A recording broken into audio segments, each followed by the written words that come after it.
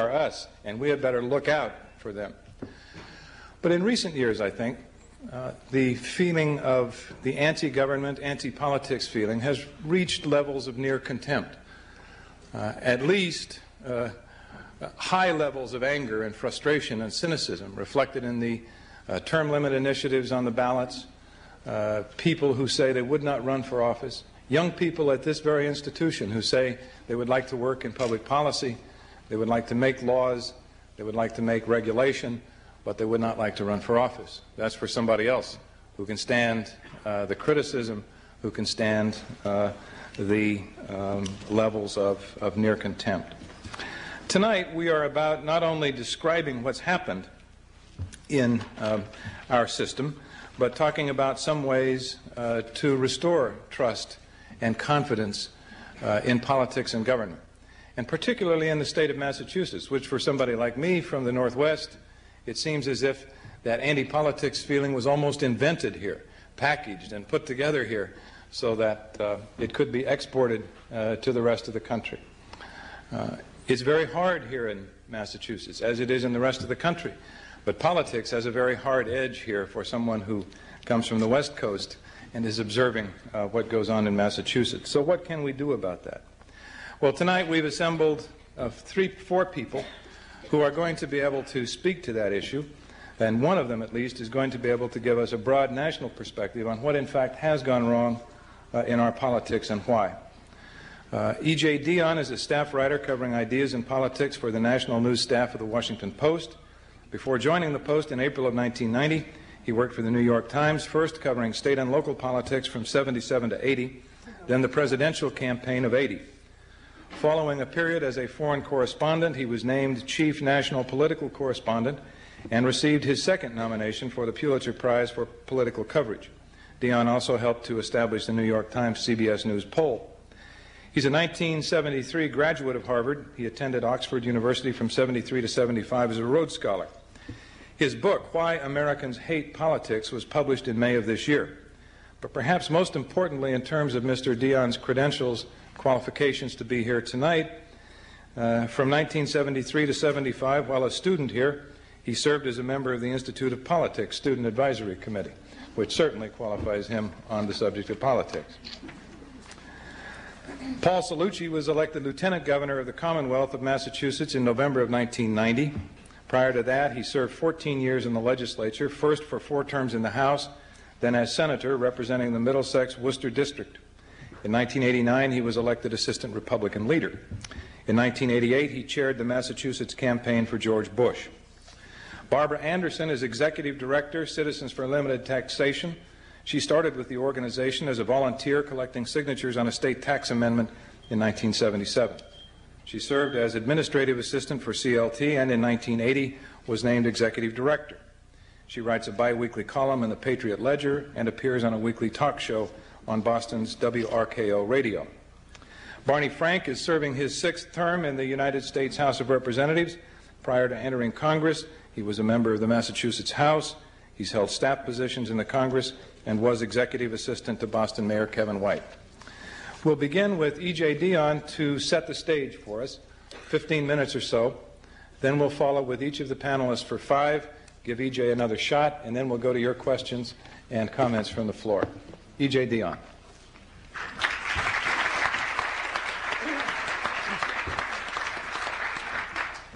I want to thank Mr. Royer for that very generous introduction, although my feeling was about politics was expressed once by Tom Oliphant, who said that I ignored all these things that were said at Harvard and Oxford, and my basic sort of feelings and beliefs and everything I know about politics was learned in a childhood spent in Fall River, Massachusetts.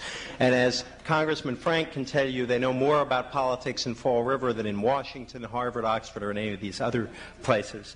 I'm honored to be here at the Kennedy School, a place I spent a lot of time at when I was a student, and I was a regular at a seminar given by a wonderful political columnist called Bob Healy, who I suppose tonight should be referred to as a columnist for the other paper. I have actually a secret to disclose to all my friends on the other paper. And in fact, since the book came out, I have no greater debts than to Marty Nolan and Tom Oliphant and Ellen Goodman at the Globe. But my secret is that I grew up in a Herald family. In fact, I grew up in a Republican family in Fall River, Massachusetts. That's a little bit like being an anarchist at the John F. Kennedy School of Government or being an optimist at Fenway Park in September. And so that experience has given me a lifelong love for contrarians, dissidents, and outcasts of all sorts. My late dad was a very open-minded man, but I know that if he knew I had to speak at a school named for John F. Kennedy, he'd be glad to know that the forum was sponsored by the Boston Herald. And I'm a little daunted to be speaking with this distinguished panel. I know Barbara Anderson is going to find a hidden tax increase in whatever I say and will brilliantly attack it. And I know that Lieutenant Governor Cellucci is a brilliant advocate for Governor Weld's kind of libertarian economic ideas. In fact, we hear down in Washington that he believes so much in Governor Weld's ideas that he lobbied very hard for his appointment to replace John Sununu. Unfortunately, he didn't succeed. And finally, there's Barney Frank, who is not only one of the smartest and most candid people in Washington, and since I still think of myself as from Fall River, my congressman, but he's also one of the funniest. He's a kind of member of the Reporters Hall of Fame, the sort of person you can call and he'll give you a brilliant and hilarious paragraph which you can use either at the beginning or at the end of whatever you write, and everyone attributes his great line to you. In fact, he is so well loved in journalists that painstaking investigative reporting has revealed that even Howie Carr thinks Barney Frank has a lot of virtues. But if I tell more jokes, Barney's going to bury me, so I will try to move along to what I came here to say. If there's a fundamental theme to my book, it is that Americans have come to hate politics, especially at the national level, because politics has been dominated by symbolic debates about symbolic issues that signify almost nothing the day after Election Day. There is an almost complete disconnect, I think, between what happens in political campaigns and what happens in government. And increasingly, there's a disconnect between what happens in government and what's supposed to happen in government. One of the most revealing events recently was this federal crime bill, which ended up not getting enacted into law. And the idea of the sponsor of this federal crime bill was to prove how tough they were on crime by making it a capital crime to kill federal egg inspectors. Now, I'm sure all of us care a lot about the lives of federal egg inspectors, but I don't think that's what most voters are concerned about when they start talking about street crime. And think back to the 1988 campaign. I mean, how much talk was there in 1988 about the savings and loan crisis, about the changes in Eastern Europe, about the crisis and the looming crisis in the Middle East? There was very little talk about this. How much talk in 1988 was there about the problems that Americans face in their day-to-day lives, how to balance work and family, how to send kids to college, how to help kids who don't go to college find decent jobs? And there were broader questions. How do we as a society vindicate rights yet get individuals to meet their responsibilities? How do we promote social policies that are simultaneously compassionate and encourage self-reliance? How do we create dynamic workplaces where employers and employees feel and act on mutual responsibilities to each other and therefore help us compete in what is becoming a much, much tougher world? There was very little about this in 1988, and I think that's one of the reasons why Americans, especially in the last couple of years, have come to react against politics. I think the most basic reason for our hatred of politics is the rise in the 1960s of a kind of cultural politics on both the left and the right, which left vast numbers of Americans wondering what politics was about now. From the progressive era through the New Deal and the Fair Deal and the Eisenhower administration and the New Frontier and the Great Society, and even in the early years of the Nixon administration, Americans had come to politics to solve problems and resolve disputes. They had come to see government and politics as being, on balance, a good thing, that tempered the market and made it work better, that sent millions of people to college on the GI Bill, helped people buy homes, built a vast highway system, set up Medicare, strengthened Social Security. Government even benefited Republicans, though they were often reluctant to admit it. When Senator Hollings of South Carolina ran for president, he spoke of running into a man who said that he had gone to college on the GI Bill, bought a home with an FHA loan, started a business with a Small Business Administration loan, sent his kids to college with National Defense Education loans. His mom was retired on Social Security and Medicare and was very happy. And this man was voting Republican to get the government off his back. I think that what cultural politics from the 1960s did was to move the focus of the political debate away from problem solving and toward the most fundamental kinds of moral questions, which individuals have a hard enough time settling for themselves, let alone for everybody else through politics. Questions like, when does life begin? How should men and women relate to each other? How should children be raised? What values, if any, should the government promote? Now, at some point, of course, every one of these questions are fundamentally political, and broadly constructed politics has always dealt with these issues. But I think our cultural battles, necessary though they were, had a high cost, especially when they entered the political arena. In the first place, I think they focused politics on a series of issues that were often of more concern to upper-middle-class voters, left or right, than they were to most average working Americans, black or white, male or female. These folks were mainly interested in how government and politics might help them improve their own standard of living and how the government could help improve the life chances of their kids. Secondly, it's my view that cultural politics has continued to be dominant long after most Americans have settled the basic questions involved for themselves. I think what's truly disturbing about our discussion of culture and politics is how narrowly, rigidly, and ideologically we define culture, and how misleading at times both the left and the right can be. And so here I'd like to broaden the discussion a little bit and talk about how I think the left and the right have made certain fundamental errors. They've made the mistake of forgetting on the left that government isn't everything, and on the right that economics isn't everything. That market economics and democratic politics both rest on something called society and its rich web of institutions that owe their existence to neither government nor to the market. I think the problem has two faces. On the right, there's a problem which I like to refer to as market imperialism. I think that the right often sees the market as a cure to whatever ails us. Although the right often uses words like family, work, and neighborhood in President Reagan's famous trilogy, it rarely defends the autonomy of the family, the rights of workers, or the stability of neighborhoods when those values come into conflict with the market. Much of the Western right now operates under the slogan, all power to the invisible hand, and it doesn't worry at all whom the invisible hand might slap in the face at any given time. The left has a different problem, I think. Because it is suspicious of the market, it has looked at the state to temper the market, to regulate it and to improve it. Now, I think all this is perfectly fine as far as it goes.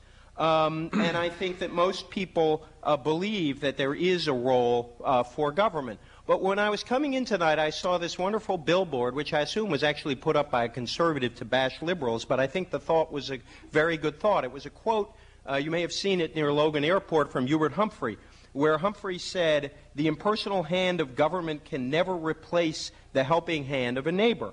And I think there's a fundamental truth here that liberals have at times seemed to ignore. In fact, I'm not sure they ever didn't believe this, who was more liberal than Hubert Humphrey. But I think when they talk about politics, they do seem to ignore it. In particular, we know certain things. We know that most people rightly feel that the state has limits, just as the market does. In particular, we're no more comfortable with the idea of the state bringing up our kids than we are with the market bringing up our kids. If the problem with the market is that its animating principle is often short-term economic gain, The problem with the modern state is that it is often organized in almost as self-interested a way as the market, responding to a series of well-organized groups who define and claim an expanding set of rights and benefits. Now, let me be clear. I am not against the market, and I'm for the compassionate state. But what we've lost sight of, as the sociologist Alan Wolf has argued in a brilliant book called Who's Keeper, which I recommend to everyone, is that the market and state are not our only options, and that neither is very good at promoting the virtues that are essential to holding a society together. The virtues like generosity, responsibility, a willingness to act in ways that take into account the public good as well as our own private interests. There is only so much that the state and the market can do to promote those values, and sometimes the state and the market both can get in their way. Wolf argues that between the state and the market lies something that mediates and tempers both of them, that promotes the very values that democracy and the market need to survive and prosper.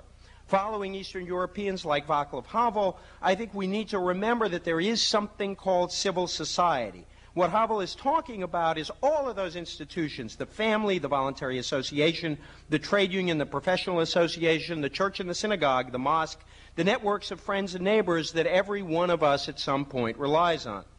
Wolf's point in his book is that under the influence of the market, we tend not to take seriously our group obligations. We enter into them or leave them as our self-interest demands. This isn't wholly satisfactory if your goal is a smoothly running society. But government on its own is not enough, and indeed can also encroach on the very small-scale institutions that hold a society together.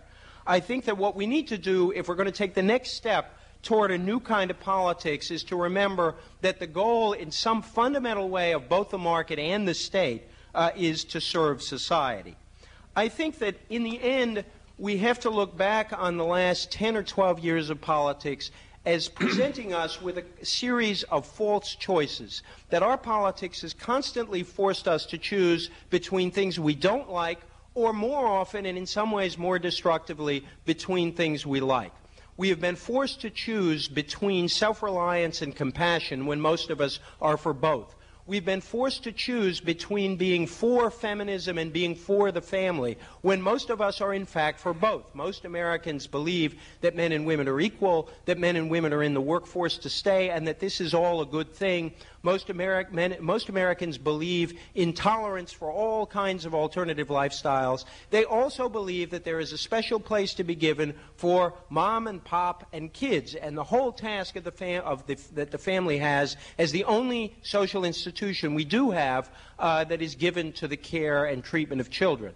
Our politics in the last few years has given us another false choice on the race issue, that we have seen in our politics campaign after campaign in which people's legitimate feelings about the idea that work should be rewarded is turned into an attack on poor people who find themselves on welfare. We have had campaign after campaign in which the legitimate resentments of working class people, white people, who have devoted their whole lives to the care of their families is somehow put down either from liberals who somehow don't appreciate what they've done, or who are certainly seen that way by the folks who have made those sacrifices, or by conservatives who try to exploit the legitimate feelings these folks have and turn them into racial politics. I think we've had no worse example of how far a politics of false choices can go than in the campaign of David Duke down in Louisiana, whom I think gave voice to legitimate feelings in the name of views and attitudes that are rejected by the vast majority of Americans. And if anybody tells you that David Duke speaks for most people, look at every national poll which has shown that about 75 or 80% of Americans reject that approach to politics. But I think that our politics has allowed this sort of thing to happen, and that is one of the reasons why Americans are turned off and pulling away. When you do talk shows, as I've done a lot on for this book, your publisher always tells you that you have to figure out a way to mention the book in the talk show.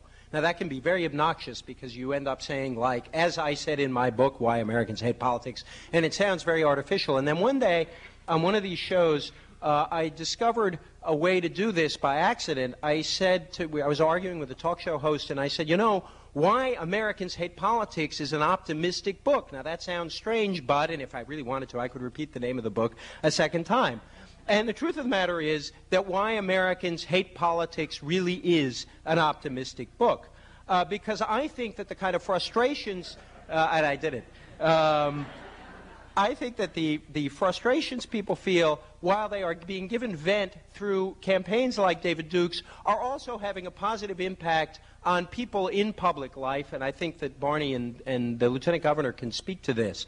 I think there's a kind of openness across ideological lines right now that did not exist before the collapse of the Soviet Union. You can't tell who's left and who's right anymore in foreign policy. Pat Buchanan, in his announcement speech, sounded like a new leftist when he said he was fighting for the destruction of the Cold War state. I hadn't heard that kind of phrase since I was here at Harvard back in the 1960s and early 1970s.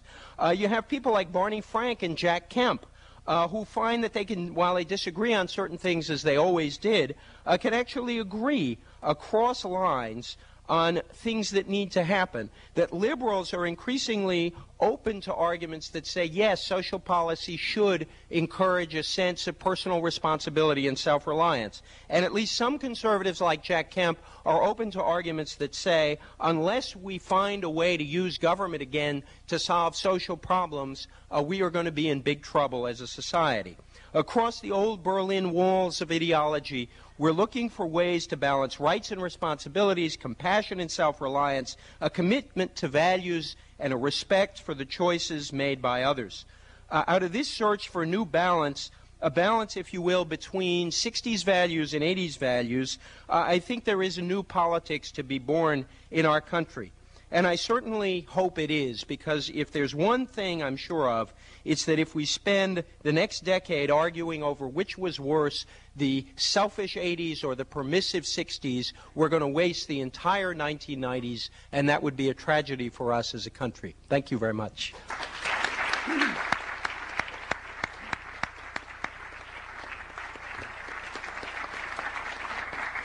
Governor Cellucci.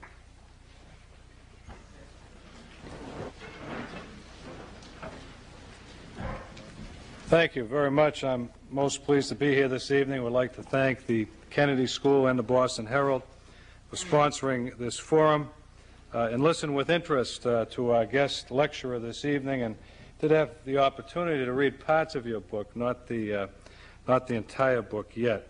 But it is a rather interesting analysis of where we've been and maybe where we're heading.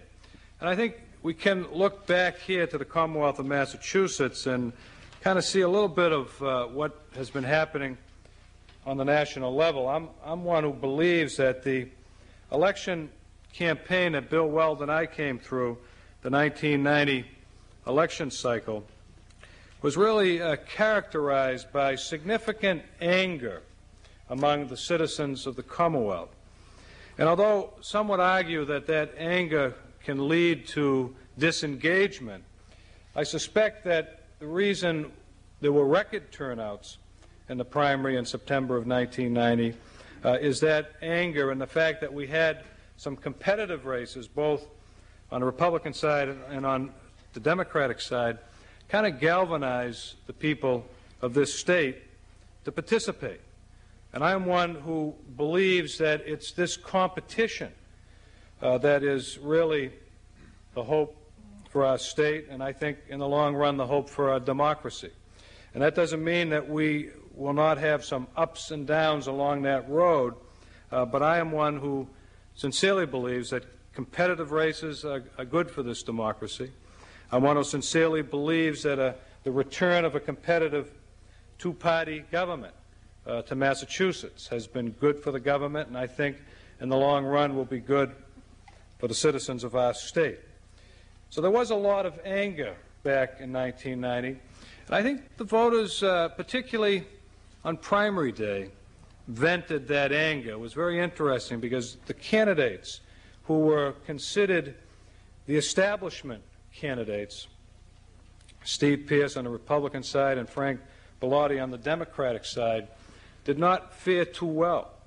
It was the outsiders, John Silber, Bill Weld, who were able to win the support of those very angry voters. So that election, particularly the primary, I believe was a massive vote for change in how the government of Massachusetts was operating. And it was a record turnout, and an awful lot of people participated, particularly on the Republican side. We had the largest vote in a Republican primary since 1960. And that was good for the party because it gave us a little bit of a base so that we could go in to those final few weeks of the campaign with some momentum. And that was also a pretty good race at the top between Bill Weld and John Silber. And I think that once that election was over, I think it's interesting to note what has happened over the past 12 months. Massachusetts was kind of heading over the cliff.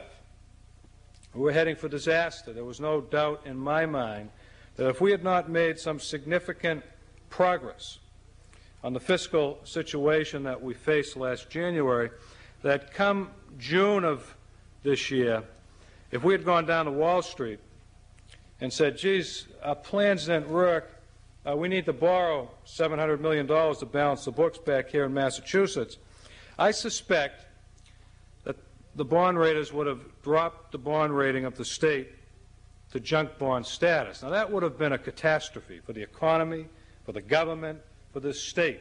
It's a catastrophe that I think would have taken Massachusetts a decade to recover from. But an interesting thing happened in our state. After a few skirmishes between the new rookie Republican administration and the more seasoned Democratic leadership in the legislature, there was a decision at the top, the legislative leadership, and in our administration, to kind of put partisan politics aside, that we were heading over the cliff, we were heading for catastrophe, and we needed to work together if we were going to restore some fiscal stability and political stability to the government of Massachusetts. And we did that. We started having these weekly summit meetings on Monday afternoons with the President and the Speaker and the chairpersons of House and Senate, Ways and Means, and the Republican leaders, the Governor and myself, and Peter Nesson, the Secretary of Administration and Finance.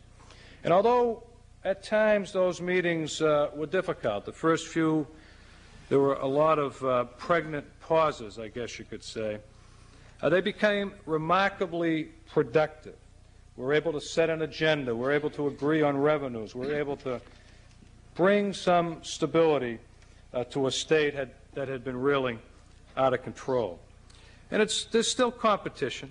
There's a competitive two-party government in Massachusetts now, and Governor Weld's ability to sustain vetoes in the Senate and his pledge not to raise taxes was what shaped this entire budget debate. But it did get everyone working together, and I am convinced that because we did work together, we were able to avoid catastrophe in our state. And I'm not saying, and I think it's interesting to note, there was a poll done recently by John Silber, and it showed that the favorable rating for Governor Weld, those who consider the fact that he's doing an excellent, a good, or fair job, is about 70%. Now, that's a remarkable statistics in the very tough economic times that we've faced in our state. And it's remarkable in light of many of the measures that we have had to take in terms of budget cuts to get this fiscal stability to Massachusetts. So I guess what I'm suggesting is that I'm not convinced yet that the voters of Massachusetts and the voters of America and the citizens have given up on politics. But I do believe that competition from the Republican Party and the Democratic Party and good debate through these competitive races can restore confidence among the voters. I think it's very important that those of us who run for office and get into office, that we do everything we can to implement our campaign programs. It's not always possible. when you have a Republican administration and a Democratic legislature, you can't do everything that you want to do. Sometimes you have to compromise to get programs through, to keep the government running, to restore things with some sense of balance. So, and I think the other thing we have to do, and I think this also cuts across partisan lines, I think we need to treat everyone we deal with respect and with decency, and I think we have to try to instill that sense of respect throughout the government, and that's not always easy. I think that we've got to make sure that the people who run the government, the cabinet secretaries, the agency heads, the people who work in the agencies, that they treat everyone they come into contact in their agencies as the customer, as the person that they work for. And I am convinced that if we can do that, that we can make improvements, that we can restore confidence in government among the citizenry. Thank you.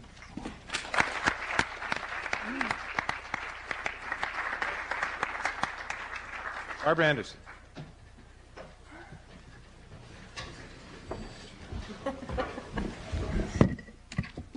I read the book. That's going to put me at a disadvantage. Well, you wait till I'm through before you say whether I'm blessed or not, E.J. That's all right. Because I'm going to try here to address the subject matter, which is how to restore the public's trust in politics, by rebutting the basic assumption. Why would anybody want to restore the public's trust in politics? Politics is the art of destroying faith in government. You're not supposed to have trust in politics. You know, it's really hard for me to imagine that back in Mesopotamia about 6,000 years ago, on Monday, people invented government and then on Tuesday night decided to hate it. And it just didn't work that way. Somewhere there was an interim. And in that interim, politics replaced government. And then we decided to hate it because they worked at giving us reasons to. Keep in mind that both government and politics started in the Middle East. So we've had government and politics in the Middle East longer than anywhere else, and look where they are. So this is not a good sign for the future of our hemisphere. E.J.'s book is great. It really is, and I wish you'd all read it because it would be easier for me to rebut it if you had all read it. And what he said is true, and I started out reading, and I can show you here, E.J. I started out reading, and I was underlining everything because I agreed with so much. And then I realized it was silly to underline everything because at the end you end up with no way to determine what you particularly liked or didn't like. So I stopped underlining. But by the time I got to the end, I realized that though it's a great book and the concept that you just gave us was terrific, it missed the point entirely. Because he focuses on symbolic issues and how some of us fiscal conservatives and people, I mean, my philosophy is very much like Paul and Bill Weld's. And I think everything Paul said tonight is absolutely accurate. And they're doing their best to restore faith in government, and what he says needs to be done, needs to be done. And I certainly share their political philosophy, and I understand what you're saying about the left and the right, because I've always been uncomfortable with both the left and the right, too. But you're missing certain basic items, because what people are angry about is not the ideological differences. What people are angry about are little items that inspire public hate such as the following. Item. Recent, I'll stick with the Herald here to start with. Recent Herald headlines. Some are ideological. Weld asked DYS to block release of admitted killer. And you ask yourself, why does Weld have to ask DYS to block the release of an admitted killer? Or study. Congress favors spending over cuts, 43-1. And that fits in with the ideological point you're making, but these are the ones that people focus on. Flynn employees get bargain rents on city apartments. Relationship pays off for friend of T retirement on board. PAC money buys what voters can't. Guards at Deer Island cash in on workers' comp. You all saw that article in the Herald, the particular sentence. At the Deer Island House of Correction, one guard is collecting $422 a week in workers' compensation because he claims he is traumatized by working with people in blue uniforms. And to be fair, I'll mention some other newspaper headlines. Food stamp fraud. Mistakes cost $1 billion. Foley says House will no longer fix members' parking tickets. Broker milks public pensions for private profit. Broker bank used pensions for gain. And speaking of banks, there's the little matter of the SNL scandal, which E.J. does mention. Can we talk about the SNL scandal and restoring trust in politics in the same forum? How? Item. The federal government. Going back to the SNLs.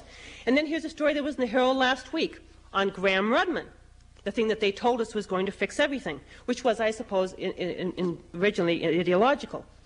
In 1985, Congress passed Gramm-Rudman-Hollings, which was designed to eliminate annual budget deficits by 1991. This act was amended in 1987 to extend the deadline for a balanced budget into 1993. In 1990, though, the act was essentially scuttled. The government was so far away from meeting the fixed budget targets called for in Gramm-Rudman-Hollings that Congress eliminated the fixed targets and instead ruled that the targets could be, quote, adjusted for a good reason. How far afield is the current deficit from the original Gramm-Hollings? The original law would have had the budget balanced by now, while the 1987 revision said the annual deficit could not exceed $50 billion in 1992. The Congressional Budget Office estimates that the actual fiscal 1992 deficit will be a new high of $362 billion, which is more relevant than a discussion between conservatives and liberals. The other thing that people really love is the hypocrisy of people in government. They pass laws for themselves and then exempt themselves, or pass laws for us and exempt themselves from the laws. Here are the laws that Congress has exempted themselves from. The Americans with Disabilities Act, Title VII of the 1964 Civil Rights Act, the Equal Employment Opportunity Act, the Occupational Safety and Health Act, the Fair Labor Standards Act, the Freedom of Information Act. And we all know by now that they've also exempted themselves from laws against sexual harassment. So it's this sort of thing that causes us to look askew at government. Here's the state government. And I'm going to skip over our state government because now Paul and Bill have that under control. But let's run down to Connecticut to take a why are taxpayers in Connecticut angry because they perceive there's an ideological difference there between the people running their government? No. 2 weeks before the election, with his lead slipping fast, Weicker ran an ad and did an ad on Connecticut television stations in response to his opponent's charge that he was in favor of an income tax. And Weicker's ad said, and I quote, "I'm Lowell Weicker with a message for John Rowland," he said in his most gladiatorial voice. This is out of the New Yorker. "Stop distorting facts and scaring people with misquotes and half-truths. Long before your negative ads, I was opposed to a state income tax. The people of Connecticut and I know it would be like pouring gasoline on the fires of recession, and nobody's for that." Then, of course, Weicker presided over an income tax increase. And when he was charged with this, he said, quote, "I never made any damn pledge, but even if I had, I would have broken it." Now, you want to know why the people in Connecticut are angry? Local government. City of Chelsea, here in Massachusetts, gone into receivership because of corruption that has been going on in that city for years. And the solution that will be coming soon from the receiver, raise property taxes on the same people in Chelsea. The town of Weymouth just had a vote on their local election not to raise sewer fees. The town meeting met again a couple weeks later and raised sewer fees in defiance of what the voters wanted. This is the sort of thing that voters can focus on. We can't restore public trust in politics. It would be very, very dangerous to have trust in something that is operating with stolen money. As long as they can take our money without our consent, there's no reason for them to act in ways that inspire trust. Look at people who like to change things like Bill and Paul. The game on Beacon Hill right now, despite Paul talking about all the cooperation, have you been watching it the last couple of days? The big game today, yesterday, was let's pass a pay raise for state employees so we Democrats can tell the state employees that we voted to raise their pay, knowing the governor is going to veto it so we don't have to come up with the money. Now, do you really think state employees are going to buy this? And do you think that's going to make them like government anymore, to know that this silly game is being played? The game on Beacon Hill right now is not to govern, but to make sure that the opposition party can't. And that is still a fact of life. But sometimes things do get done. They told me just 15 minutes ago that I have to have a solution, too. So I've come up with a solution. Sometimes things get done, and that's when the voters get involved and learn to play the political game themselves. Now, I've hated politics all my life because I felt helpless. But once I joined Citizens for Limited Taxation and found out about the initiative petition process, I no longer felt helpless, at least about city and state government. Now I have some control. Prop 2.5 gives me some control at the local level. The initiative petition process at least gives me a chance to be a player, and my members a chance to be players on Beacon Hill. So we feel we're part of the process, that they might still take our money, or they're going to sweat blood to do it. And in the process of our knowing that, the hatred dissolves, and we too can find some of this amusing. At the national level, we don't have the initiative petition process. So we're frustrated. Now we've come up with another idea, which is term limitation. And as long as we can make them uncomfortable, and we are making them uncomfortable, that's more worth it than passing it. You know, the next 3 years, while they worry about it, they might actually start to shape up because of their fear of it. And as long as we, the voters, become part of this process and have their attention once in a while because of something we can do to them while we play the political game, then possibly we do have some control and things will change. But forget about restoring trust in politics. Politics has abused our trust for 6,000 years. Citizens should concentrate instead on learning to play the political game. Thank you.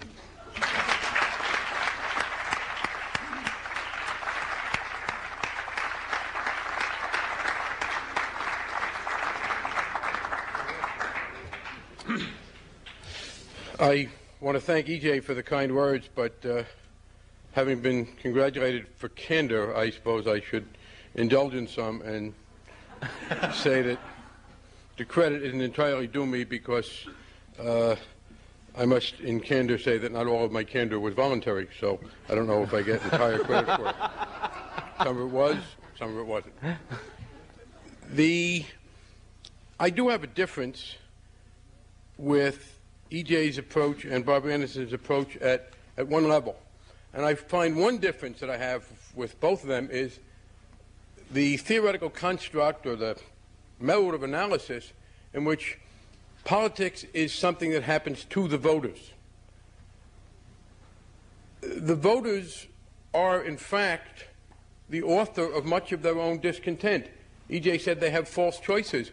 Well, they nominate the candidates in the primaries. People who are unhappy with the choice in 1988 of George Bush and Michael Dukakis ought to understand that no Martian had any hand in the selection of those two as candidates.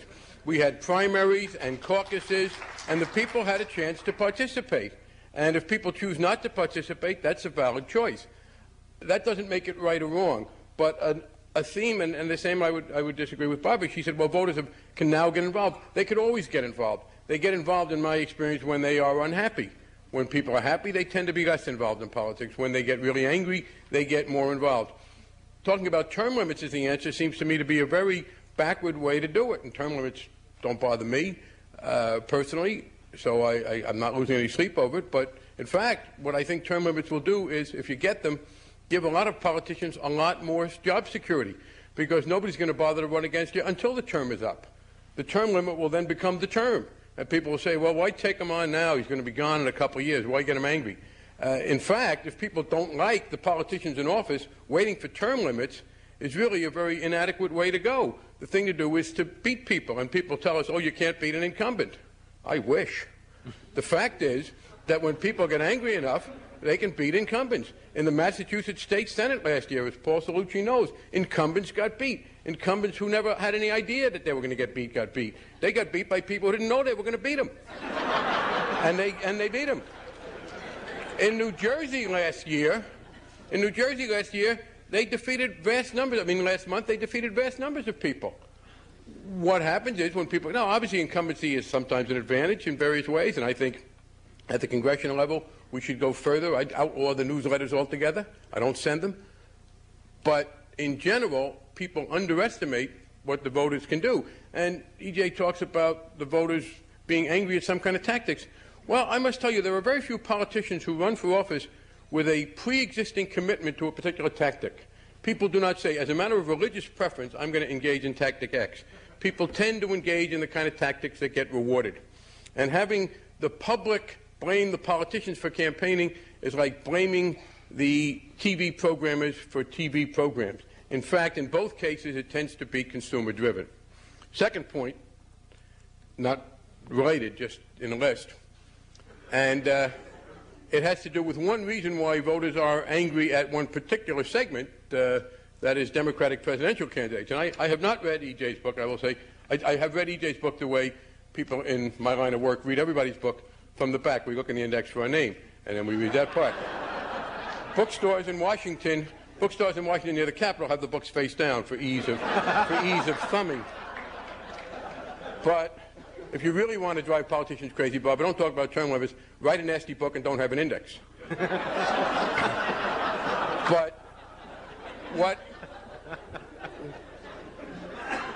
the main reason I didn't read EJ's book yet is that I just wrote one.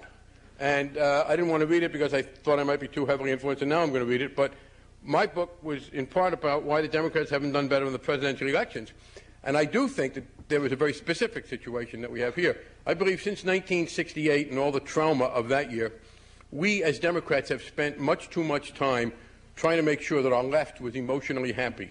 Not enough time trying to take issues and put them in terms that would appeal to people in the center. And to that extent, I think there's considerable overlap in that part of the analysis that E.J. Dionne does. I do think that Democrats have, in fact, overindulged our own left, not so much substantively as rhetorically, and have therefore disabled ourselves from presenting a better alternative. And that is one reason why one alternative that should have been available to people, a sensible liberalism, that I think is partly the political explanation for some of what E.J. talks about, where I agree, where people have undervalued the market and have have undervalued what seems to me to be both politically and substantively a very good thing to do, namely take people who hit other people and lock them up.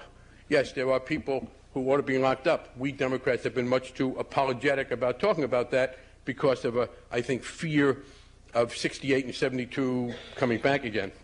Third point, and I think this is the major issue at the national level, why we have the frustration. And I think the other problem I have with some of these analyses is that they are not historical enough. Although, Barbara, I must say, going back to Mesopotamia was probably too historical. But many of the things that are listed as causing anger are, in fact, of fairly significant duration. There are people, as I look out, sitting in this audience who could tell you stories about Massachusetts politics that would be far more angering to the voters than the things Barbara's just read about. I mean, there was a time when, for Massachusetts politicians, term limits were a good thing because it meant you would get out on good behavior. So we are, and the same is true at the national level. I agree with many of the criticisms. I also believe that our politics is today far less corrupt, far more honest, conducted with a great deal more efficiency and vigor than at many points in the past. Why, given that, is there, as there no doubt is, so much more anger today? I'm not entirely sure, but I will take a shot at one thing. I think at the federal level we have overpromised, as Barbara Anderson said with Graham Lubden, in none of which variants I ever supported, I must say. I never voted for it. So I can plead not guilty on all that. But what we've got, I think, is a situation where we have overpromised. The problem is that some people are reluctant to stop overpromising even when we can. And I think 1992, and I'm very optimistic about this, is a very important year for us. For 20 years, America has tried to out-Bo Jackson Bo Jackson. He played baseball against baseball team, football against football team. We've been playing baseball and football against two teams same day at the same time, and it doesn't work well with only 10 players to take a compromise. We have been engaged in an arms race against the Soviet Union, in which they were able to keep up because they had no civilian economy, using their very efficient repressive mechanisms not to have one. So they were able to keep roughly even with us militarily. At the same time, we have been engaged in a civilian competition with almost every developed society except the Soviet Union, because they didn't have to have a military. We are the only society in the history of the world that could ever have contemplated doing both simultaneously. So I don't think we ought to be as self-flagellating as a society as we should have been. We now have the chance, thanks to our victory in the Cold War, which again, historically, we have not allowed ourselves as Democrats to be enthusiastic about because of our left. One of the things we were inhibited from doing was talking about the obvious moral superiority of our system to the communist system. And we've got to break that. And I think liberals ought to participate in celebrating our victory in the Cold War. But what that does is free up about $150 billion a year in military and intelligence spending that we no longer need. And what that means is I think we can break out of some of what's causing anger. Because I must say I tend to agree with Barbara that much of the anger is substantive in its motivation. People feel they are paying too much and getting too little in return. You may argue about whether their expectations are entirely realistic. Sometimes we do get the feeling that people want things but aren't fully aware of the consequences. And I'm always reminded of a truth imparted to me in 1969 when I was working in City Hall by a great statesman philosopher named Freddie Langone, who said, when I was complaining about what I thought was an inconsistency on the part of people who wanted swimming pools built in an area but complained about the construction trucks that seemed to me an inevitable part of building the swimming pool, and he leaned over and patted me on the knee and said to me, "Hey kid, ain't you heard the news? Everybody wants to go to heaven, but nobody wants to die. And I think that political truth is part of the problem. We have a chance now, however, to break out of some of that dilemma. We have a chance that's rare. We have built a level of government that tried to do both, that tried to provide a decent standard of living, compete with the Russians in the arms race, compete with the Japanese.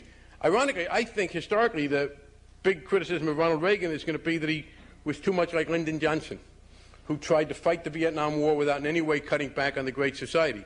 And while Reagan tried to cut back on domestics, when he couldn't, he then went forward, and we went forward with him in a kind of a joint effort. And we wound up trying to do too much. I think we overstrained the American system by this all-out arms race and all-out civilian effort. We now have the ability to shift, 3 or 4% of our GNP, I believe, from the military area which we've won to the civilian area where we haven't done as well, without sacrificing one iota of our security. I think if we set about doing that well, we will have done a lot to alleviate the anger in the way that is most sensible, and that's by really producing results.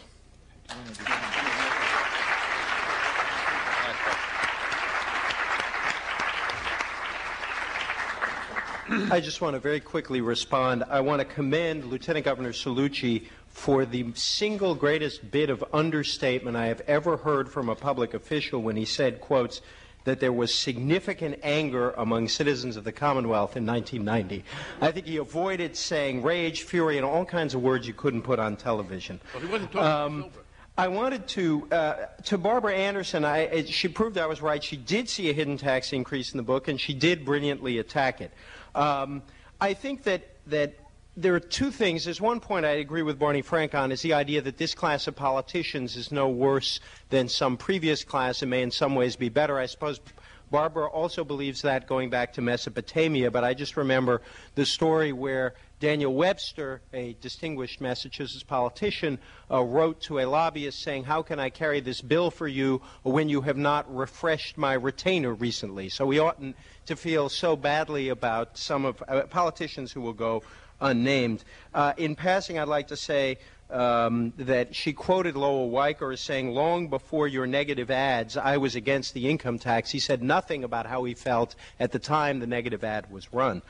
I think that the basic problem that the Democratic Party has faced is that in the old days, in the days of the New Deal and the Fair Deal, Democrats taxed Republicans to pay for programs for Democrats, and that's why there was a Democratic majority. And that what started happening in the 1960s and 1970s is that Democrats had to start taxing other Democrats to pay for programs for some Democrats. And I really do feel that created a fundamental rift in the Democratic Party, which it's had trouble dealing with ever since. Barney talked about politics as something that happens to voters, and that there is a sort of popular analysis about which seems to absolve voters of all responsibility. To some degree, I suspect that is a legitimate criticism of most of what journalists do. And yet I think that in fact the way political campaigns are run do create substantive problems. That it's not simply the negative ads, although I've been saying that if the manufacturers of food products said about each other what politicians say about each other in their commercials, we'd all lose a lot of weight because we'd stop eating anything except homegrown produce. But I think it goes beyond the problem of the negative ad. I really do think that we have repeatedly in our politics since the 1960s concentrated on issues that would divide the electorate without really resolving issues in a fundamental way. I think this has happened most particularly on race. I think it's happened on sort of these whole size of government questions. And I think the Republicans are now paying a price for a certain kind of politics. And maybe I could close on this, which is to say that I think we are suffering in part because there's been a fundamental contradiction within the Republican electoral coalition. That you've had on the one side upscale Republicans who were, as Bob Teeter, the president's poll taker, put it, pro-choice on everything.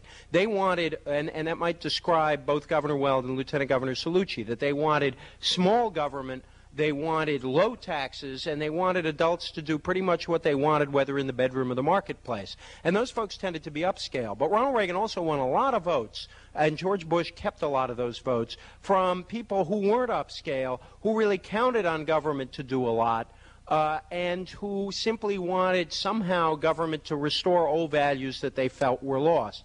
The Republican coalition could agree on cutting taxes. They couldn't agree on cutting the size of government without alienating huge chunks of their own constituency, and thus the deficit happened, and we're going to be stuck with that for a long time.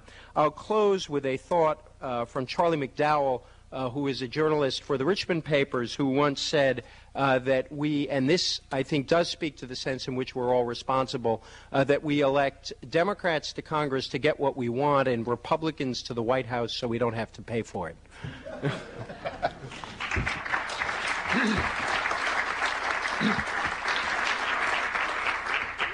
We have 15 minutes or so for questions. If you would go to the microphones that are on either side of the forum, I'll recognize you. Let's try to keep the responses and the questions as brief as possible so we can get as many in as possible. Yes, sir.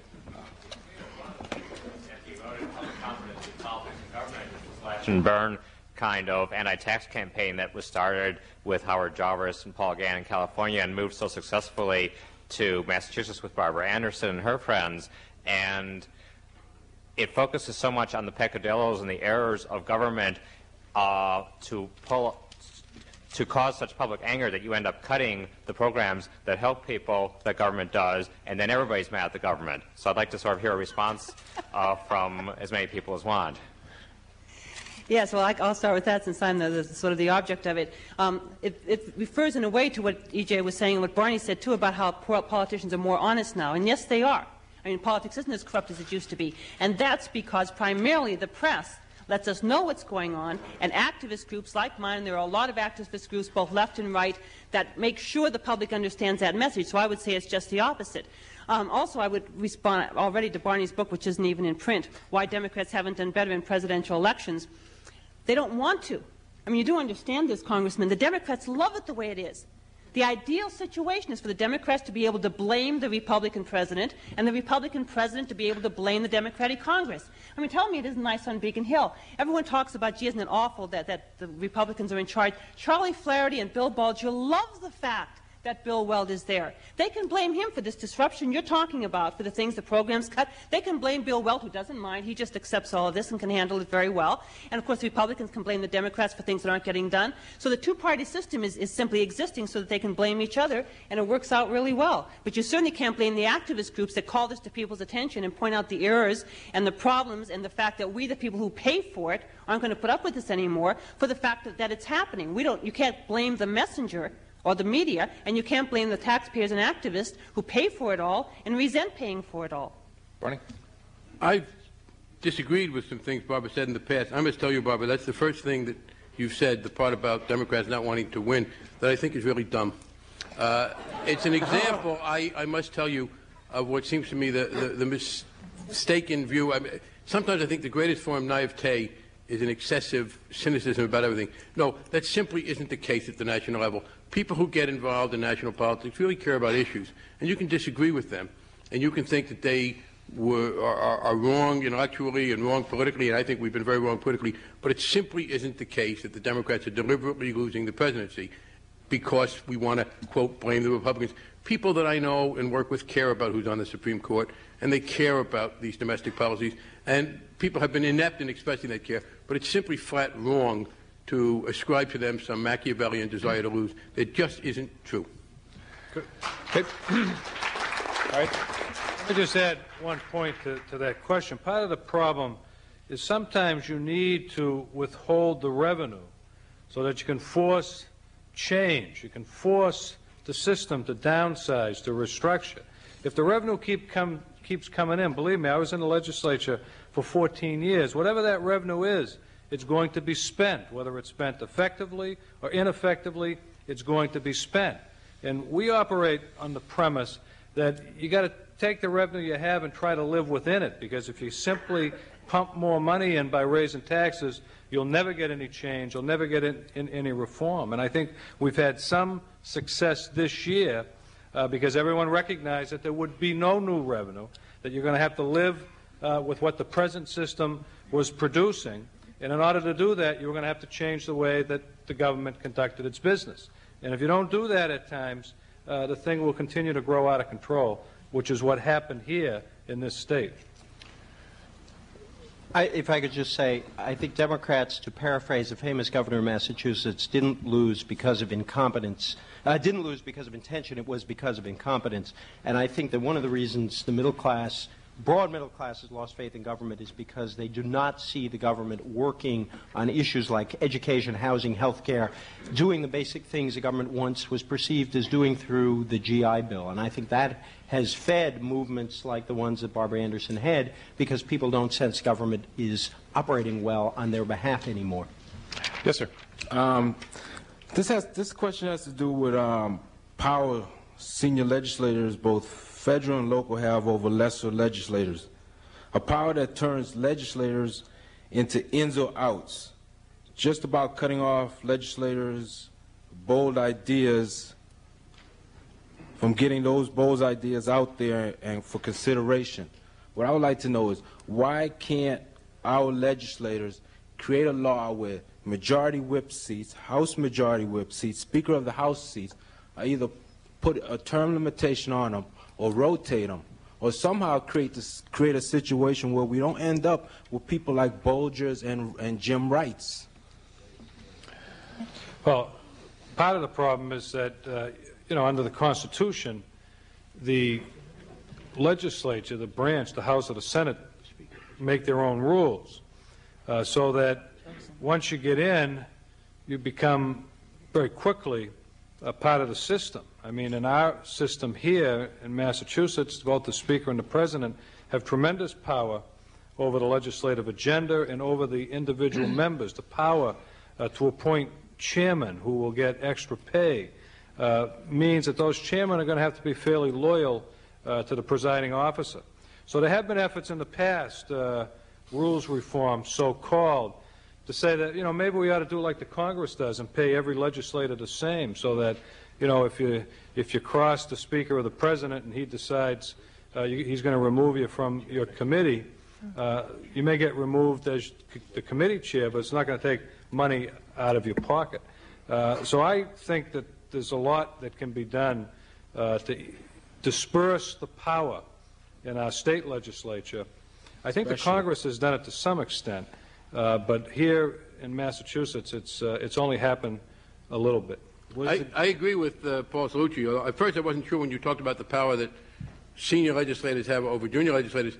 I thought you were talking about a federalism thing, and at this point, I must tell you, as a member of the Massachusetts congressional delegation, it is the Massachusetts legislators who will draw the lines, who have all the power, and if any of them are listening, if there's anything he or she wants, please call me. But don't forget about the governor's veto. No. But the... That's why he agreed with you. The difference that Paul Cellucci talked about is the relevant one. That is much more of a problem at state legislative levels than at the federal level. You mentioned Jim Wright. Jim Wright was Speaker for 2.5 years, so if you limited his term, I don't know how much you would have limited it to, and he was forced out as Speaker, I think a little excessively harshly, I must say, in retrospect, by the House itself. Jim Wright lost his position because the majority of members of the House, over which he presided as Speaker, were prepared to vote to reprimand him, and that made it intolerable. At the federal level, I think we have done a better job of dispersing the power for the reasons that Paul talked about. Seniority governs a lot. At the state level, it is not as bad as it used to be in the House. When I served in the House in the 70s, I spent most of my time in the outs, and yes, it was a much too rigid a system, and there is still too much power for the leadership at the state legislative levels institutionally. I don't think that's a problem at the federal level. Yeah, I want to respond too. Okay. Because I think that's an excellent question. And it's something that I used to wonder about when I was, as Barney would recommend, naive instead of cynical. And I'm not giving up 1 inch of